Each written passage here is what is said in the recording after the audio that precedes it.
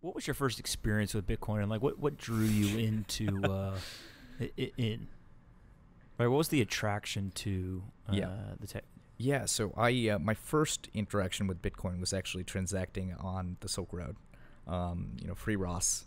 If anybody listening uh, doesn't know the Ross Ulbricht story, that's it's a great story. Despite the fact that he was framed. So free Ross. But that was my first exposure to Bitcoin, and first it just seemed like a sort of gimmick fad, fake internet token that. And I didn't even think twice about it. I didn't think about scarcity. I didn't think about anything else.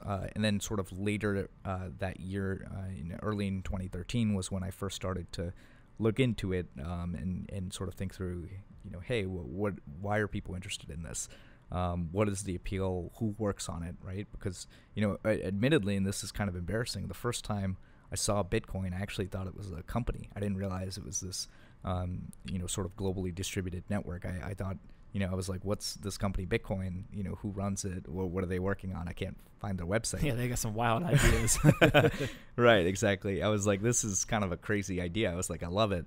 So that was my first exposure. It wasn't until later that I actually read the white paper. I tried running a node. I bought my first Bitcoin. Before that, it was I did a Western Union transfer to Japan, actually, to buy money on to buy Bitcoin on Mt. Gox. I'm still involved in that class action, but it seems like we're getting paid. So there's some good things that happen. And once it all sort of clicked, how it was, sort of resistant to government shutdown, what the sort of novelty was around, having a digital scarce resource, etc. Once that clicked, everything kind of made sense from there.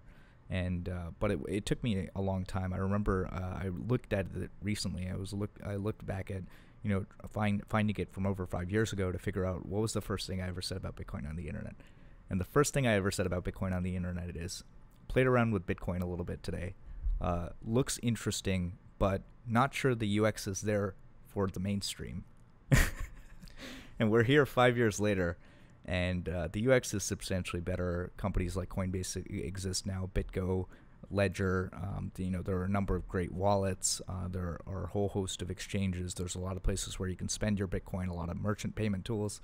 But the UX still, could use a lot of work, and it's something that dozens of teams are working on. So it's awesome.